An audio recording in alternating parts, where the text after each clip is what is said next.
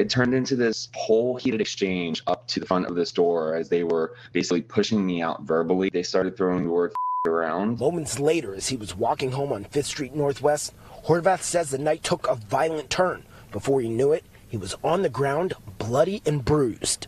Somebody came up behind me and sucker punched me.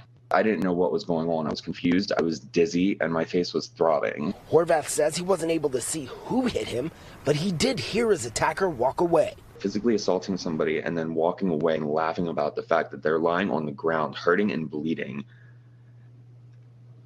It's kind of like the lowest thing that somebody could do to somebody.